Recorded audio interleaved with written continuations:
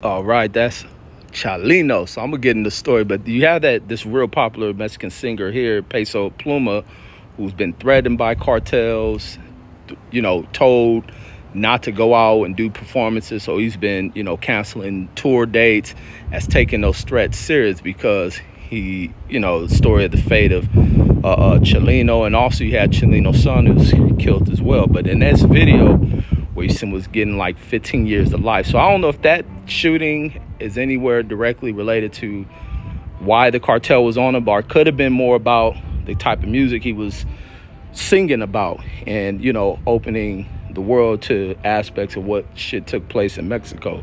That's all I got.